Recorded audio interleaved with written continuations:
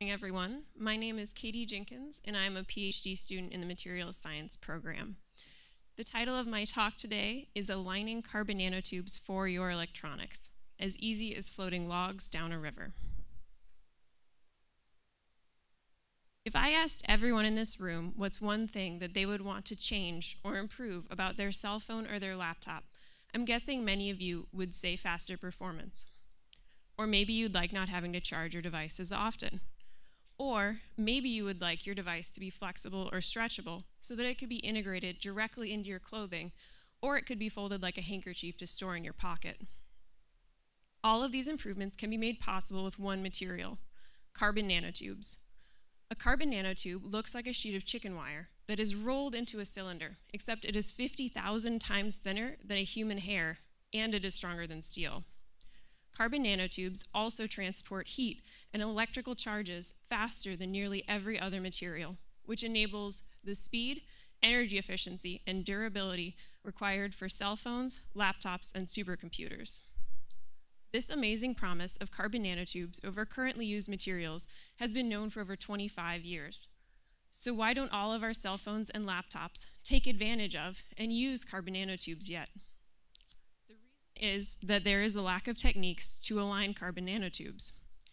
Alignment is vital because the amazing electrical properties of this material can really only be exploited when this material is oriented in a single direction. This historical and long-standing roadblock has plagued the electronics industry for decades. This is where my work comes in. I focus on developing new processes for aligning carbon nanotubes in order to overcome this challenge. Among several techniques I've developed, one of the most promising is similar to floating logs down a river. Initially, the logs might be at all angles across the river, but as they travel down the river, they will begin to align with the direction of flow. This is for two reasons.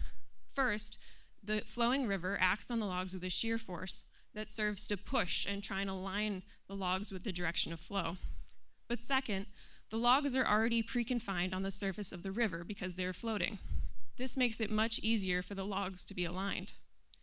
I use these same principles to align carbon nanotubes. The nanotubes are first trapped at an interface between water and another liquid, and I then use directed fluid flow, just like a river, to align carbon nanotubes across any surface, such as those used in your devices. Currently, I am working on integrating these aligned carbon nanotubes into transistors, which are essentially very tiny on-off switches that are the basis for all of your modern electronics. Ultimately, my dream is that all of your electronics will one day integrate aligned carbon nanotubes, enabling you to use your devices for much longer, to waste less time waiting for programs to load, and to use your devices in ways that are currently not possible, like flexible or stretchable electronics, or in ways that have yet to be imagined. Thank you.